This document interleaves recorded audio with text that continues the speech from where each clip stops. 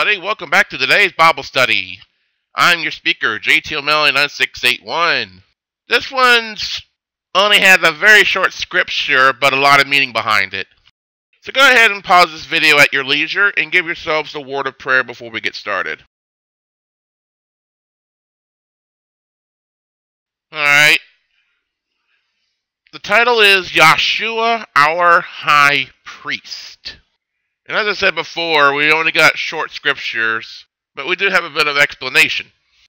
Let's go to the book of Hebrews, the letter to the Hebrews that the Apostle Paul wrote in chapter 4, verses 14 through 16. Seeing that we have a great high priest that is passed into the Shamayim. That's plural for heavens. It's always been plural. I don't know why in the English translations it's singular. That may have came from Greek, I don't know.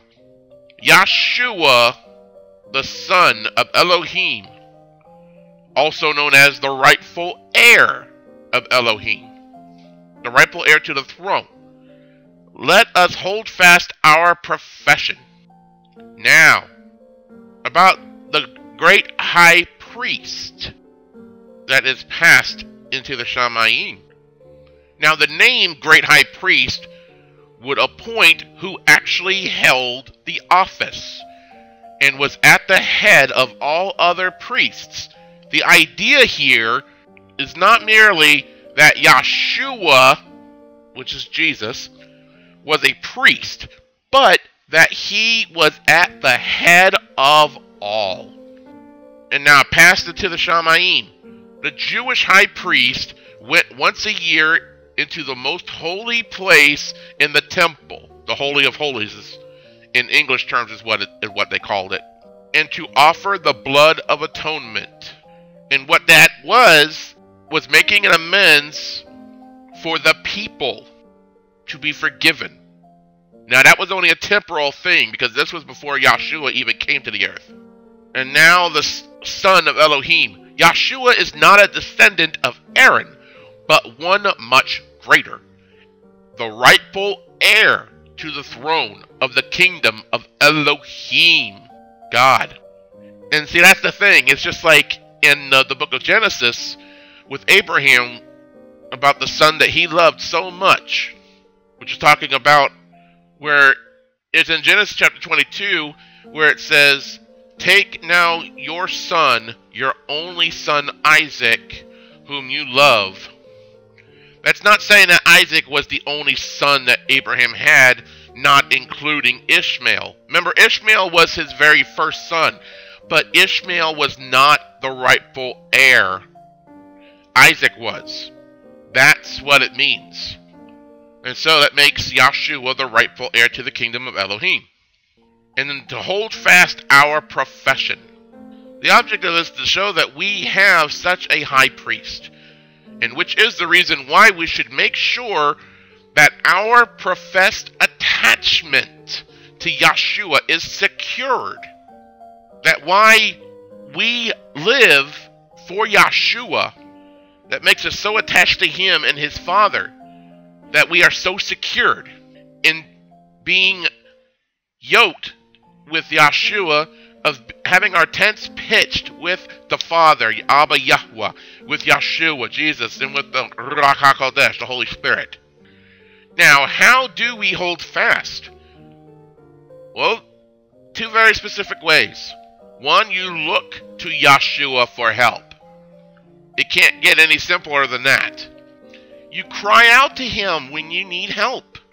And the other one is there is only one high priest in whom the sacrifice will never be repeated if any of us fall away from him. Now, this is not saying that if any of us fall away, we're done for. No. It's saying that if any of us were to fall away, if we are to come back, then the sacrifice does not have to be done again. Yahshua does not have to be hung again for us. We simply cry out to him and come back to him. That's what that means. Alright, now verse 15 of Hebrews chapter 4. For we have not a high priest which cannot be touched with the feeling of our infirmities, but was in all points tempted like as we are, yet without sin. So, our high priest, Yahshua, is not cold and unfeeling. He is abundantly qualified to sympathize with us in our sufferings, and to whom therefore we may look for aid and support in trials. If we had a high priest who was cold and heartless, who simply performed the external duties of his office without entering into the sympathies of those who came to seek for pardon, who had never experienced any trials and who felt himself above those who sought his aid, we should necessarily feel disheartened in attempting to overcome our sins and to live with Elohim, God. His coldness would repel us, his stateliness would awe us, his distance and reserve would keep us away and discourage us to have any desire to be saved. But tenderness and sympathy attract those who are feeble, and kindness does more than anything else to encourage those who encounter difficulties and dangers. Such tenderness and sympathy are the traits of our great high priest. And now, at all points was tempted just like us, Yahshua was subject to all kinds of trials to which we can be, and we do get tempted in the same ways every day. Therefore, he is able to sympathize with us and aid us. He was tempted in the literal sense. He was persecuted, he was poor, he was despised, he suffered physical pain, he endured the sorrows of a lingering and most cruel death. But yet he had no sin. Yahshua had done no violence, neither did any lies come out of his mouth. Yahshua never did anything that was wrong or incorrect. Yahshua would not do so. That's as simple as it can ever be put. Now, verse 16. This is the final stretch. Let us therefore come boldly unto the throne of grace, that we may obtain mercy and find grace to help in time of need. Now, a throne is the seat of a person of power or authority. That's typically what a throne is. The throne of grace is designed to represent Elohim seated to give mercy and forgiveness. Elohim is represented as seated in the most sacred place on the mercy seat.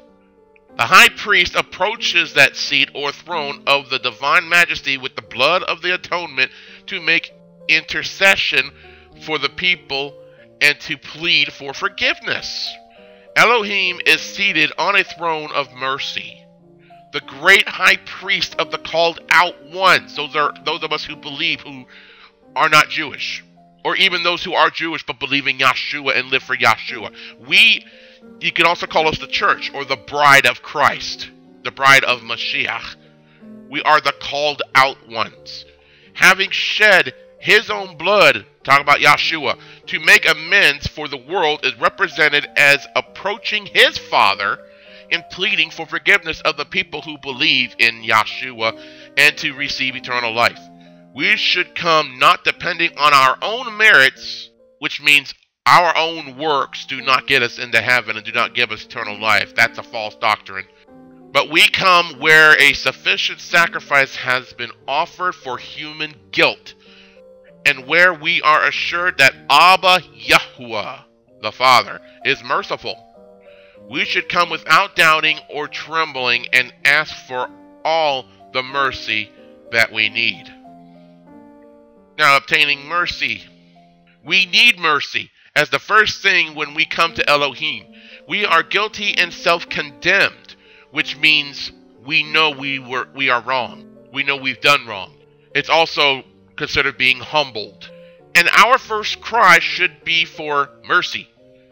A man who comes to Elohim not feeling his need of mercy must fail of obtaining the divine favor, and will be best prepared to obtain that favor who has the deepest sense of his need of forgiveness. And now, grace in time of need. The favor of grace which is strength, help, counsel, direction, and support for the various duties and trials in life. This is what we always need. Even when forgiven, we need grace to keep us from wanting sin in our lives and aid us when temptation comes upon us. That's what keeping your tents pitched with Elohim is about. Keeping your wicks trimmed and your lamps burning bright. Feeling our need of this, we may come and ask Abba Yahweh all that we want for this purpose.